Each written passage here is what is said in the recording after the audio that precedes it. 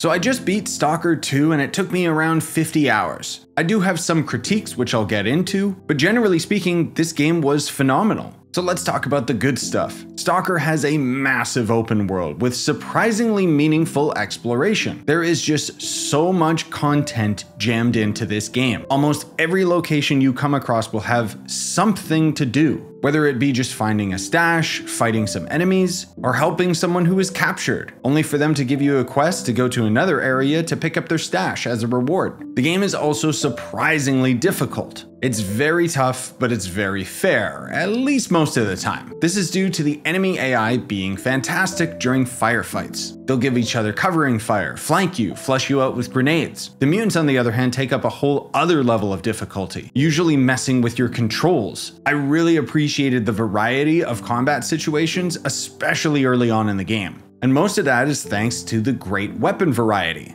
At least at first. You'll have access to plenty of different guns for different occasions, all with their own upgrade trees. But you'll also have to upkeep your guns with repairs regularly, otherwise they can jam during combat. There's also a surprisingly robust biome variety. Sure, it's mostly just grassy fields, but each zone has its own distinct flavor of fauna to keep each area from looking the same. Speaking of variety, I don't think I ever came across a copy-pasted building. Structurally, they might be similar, but it's really impressive considering the scale of the game. And lastly, the story was surprisingly good. Characters do talk a little too much, but the thing that really surprised me about Stalker was meaningful player choices that would affect the entire story. And it's not just a choice near the end of the game that affects the ending. You'll get your first choice about 15% through the main story, and you'll get a couple more choice options further on. But there are definitely some issues with the game, so let's talk about the bad stuff. The main quest has terrible mission variety. That is to say, it has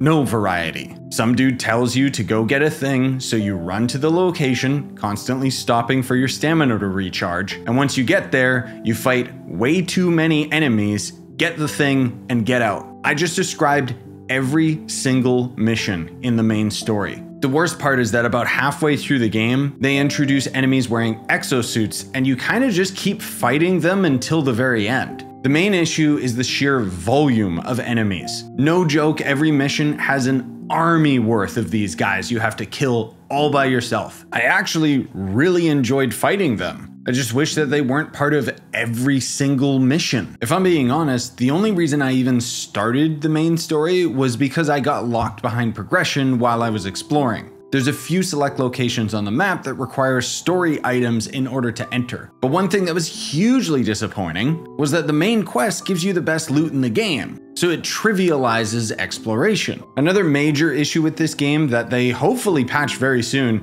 is getting your files soft locked. I'd recommend quick saving constantly because you never know when the game's gonna break. But none of these issues spoiled my enjoyment of Stalker, more so than the horrible optimization. Sure, it looks really pretty, but that comes at a horrible cost. The recommended specs for this game are completely false. If there's one thing that would make or break my recommendation of this game, it would be its performance right now. Despite everything, Stalker 2 was fantastic. And let's not forget, later down the line, they plan on adding multiplayer and DLC. As to whether or not I would recommend it, I can totally understand if you give it a few months for some updates to roll out, but by no means is this game as broken or unplayable as Cyberpunk was day one. Like, aside from performance issues, this game is fully functional. I just had to load my file every now and then. But unlike most games where it feels like the product is rushed, Stalker's issues more so feel like oversights, which is completely understandable considering the sheer scope of the game and the fact that the developers are dealing with a real-life war in their country.